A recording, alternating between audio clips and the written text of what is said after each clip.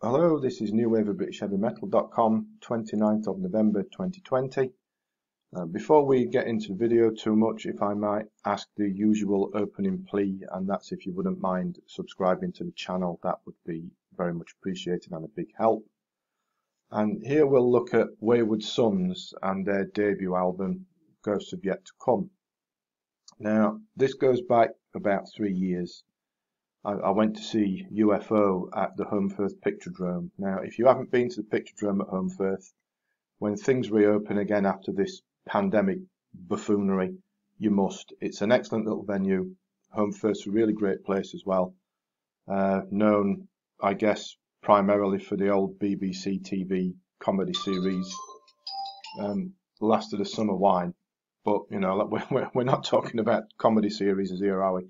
But anyway, as is usual for going to Holmfirth, you have a pre-gig curry around the corner, and then wander into the Picturedrome whenever you feel like it. Anyway, on this particular night, I got in there just in time to see support band bounce on stage. I had no idea who they were, but I did think that the front man looked familiar, and I couldn't quite place him immediately. But I thought it was Toby Jepson. I'm sending me texts early in the morning. Let's put that on silent for a second. So anyway, as I say, I thought it was Toby Jepson, but I couldn't be sure because I'm very old and my eyesight isn't what it used to be. But my mate can see, like, he eats lots of carrots and he can see really well. And he said, yeah, it is Toby Jepson, who, of course, I remember from the Little Angels days a couple of decades ago. So I was curious to find out what Wayward Sons were all about.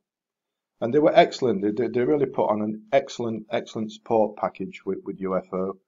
And even though they had the sort of muddy sound that most support acts tend to get, the band really shone through as playing excellent, full-blooded, meaty rock songs with some humour behind it as well. So I figured that when I got home, I'd better buy it.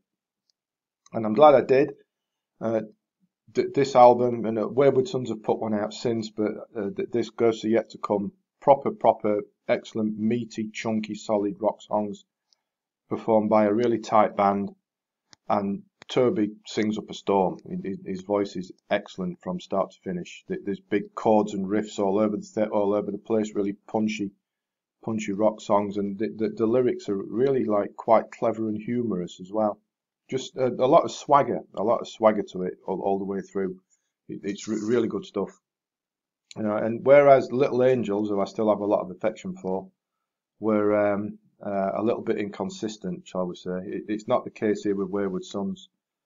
Every song on Ghosts Are Yet to Come is well written, well performed, consistently good, instantly likeable, and it's proper infectious rock music with some swagger and attitude to it. And there's a little bit of a nod back to the 80s, but it sounds up to date, modern and fresh as well.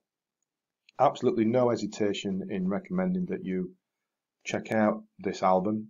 I'm sure if you did, you'd like it. I think it's top notch. If you'd like to have a check it out, as always, underneath in the description to this video is a link to the album on Amazon if you want to go and have a look at it there, and also a link to the blog post if you'd like to read that. So please do both. And don't forget to subscribe before you go, please. That would be tremendous. And as always, thanks for watching, thanks for listening, and take care.